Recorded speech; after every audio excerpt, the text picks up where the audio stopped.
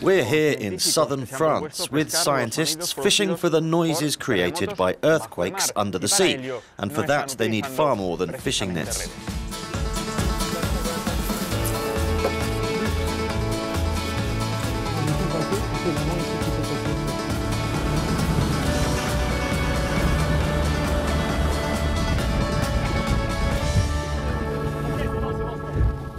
C'est un flotteur sismique sous-marin qui est capable d'écouter les bruits. This is a hydrophone that helps us listen to earthquakes. It can record many other noises under the ocean's waters.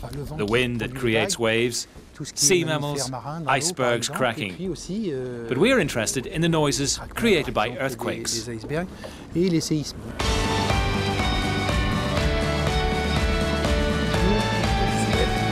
On pose d'abord.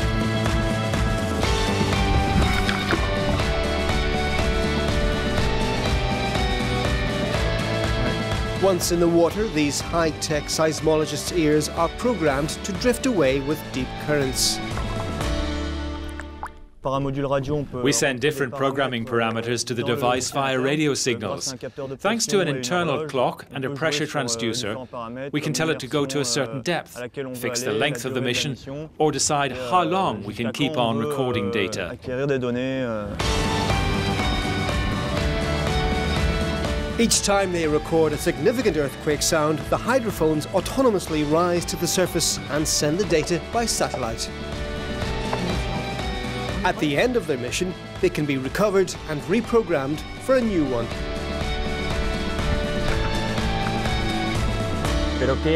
But what's inside these floating computers? To find out, we need to head back to dry land.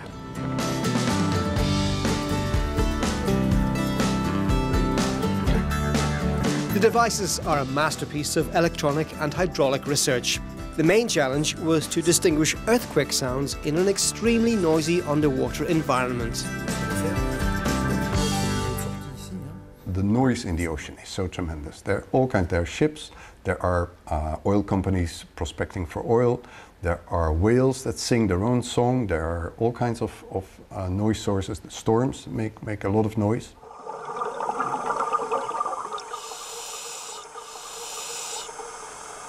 We are looking for these earthquakes in the noise.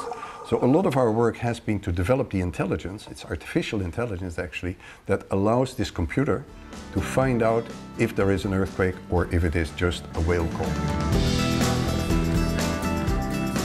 The technology has many potential uses. It could also be used for marine mammal research or even to locate black boxes after a plane crash at sea.